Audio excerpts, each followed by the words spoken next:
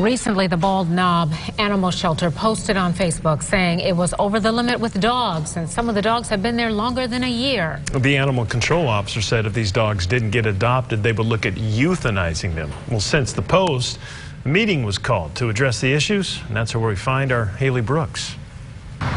I'm standing outside City Hall where the heated meeting just took place.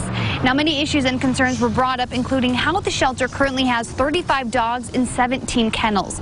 Members of the subcommittee expressed concern over the lack of communication from the animal control officer, in addition to missing paperwork that would allow dogs to be taken by rescue groups and children being present at the shelter.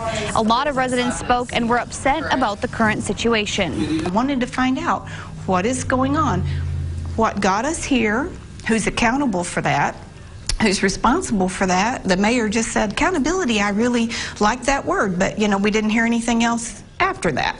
I don't want to euthanize dogs that don't need to be euthanized. I don't want to do that. But we've got dogs that have been there for a year. Rescues have said no because they're troubled dogs. People come in to adopt and they look past them. They're miserable in a 6x4 kennel. During the open forum, a woman who previously adopted a dog from the shelter talked about the bad conditions and even suggested the shelter be shut down due to those poor conditions. Now, the subcommittee will continue meeting every second Tuesday, which is open to everyone. In an effort to make an immediate change, the city is currently looking for a photographer to take pictures of the dogs so that they can be adopted, and adoption is free right now. Reporting in Bald Knob, I'm Haley Brooks. Back to you. All right, Haley. Well,